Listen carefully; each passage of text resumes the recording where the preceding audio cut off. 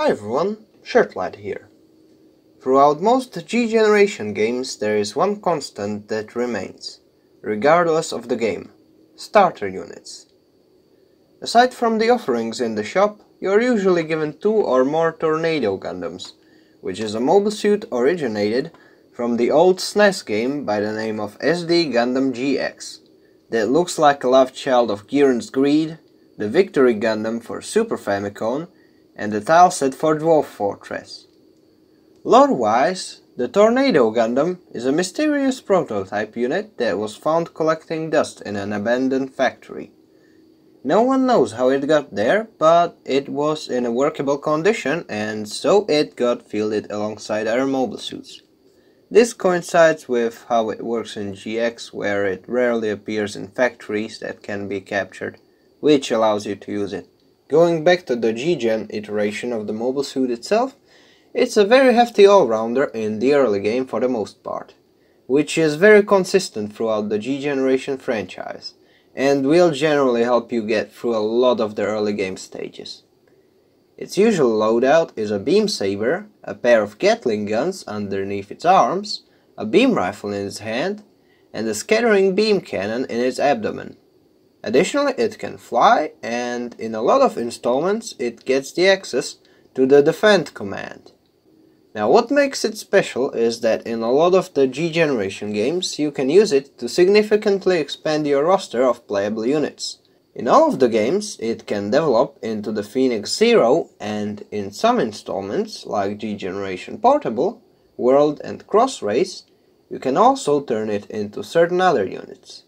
This gimmick is turned up to 11 in the game's World and Overworld, where the machine can be used in the Design tab as well, to an astounding effect. Since the latter has an actual English patch and as such more people play it, I'll be covering what you can do with the Overworld's iteration of the Tornado Gundam. When it comes to the development routes, you get 4 in total, with the Tornado being upgradable to Phoenix Zero at level 3, or the starter variants of the Granddaddy Gundam, the Turn A, and the H1 at level 4. Design-wise, the list gets much longer, so I'll try to chop it up into easily digestible bits by category. Without further ado, let's get to it. There are 26 units on your production list once you start a fresh game, one of which being the Tornado Gundam, and the other 25 being early game units that can combine with it. The Core Fighter and the Ball K type will create the Zaku High Mobility Test type from the OAF MS team when combined with the Tornado. Doing a similar thing with the Type 61 tank will get you the Agu guy. Using the Leo gets you an Ares. Zaku 1, the Zaku 2 and the Drasi will produce the GM Sniper once combined. To get the mass production gun tank, use the Egg guy or the Magella tank. You can get the standard ball by using the Ogo or the Dop, and the Gym command can be obtained early by combining the Gaz C or the Geze with the Tornado. In terms of seed entries, you can get the Jinha maneuver by using the Mobius, Strike Dagger by using the Jin, and you can get the Mobius Zero by using the M1 Astray. G Gundam has only one starting unit, the Bushi, which combines into Cushing, while After War Gundam X has 2 starting units, the Genis and the Dothrus, which combine into Dothrus Weapon and Jurek Cold Climate type respectively. To no one's surprise, 00 has 3 starter units.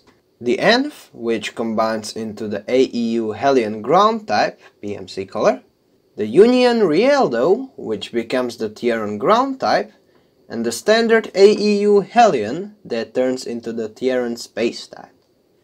Aside from the combinations with the starter units, the Tornado Gundam can also fill in for 2 combinations that require a specific unit and any Gundam in the game.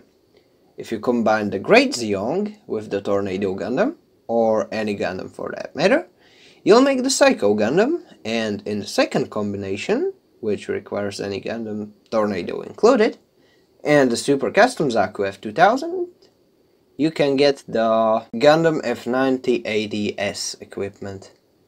To sum it up, the Tornado Gundam is a decent all-rounder unit, which at least in World and Overworld is worth keeping around, should you want to quickly expand the production list with the help of other starter units. If you found this one useful, feel free to click any of the usual buttons down below or throw a comment my way. I'll see you on the next one. Shirtlad signing out.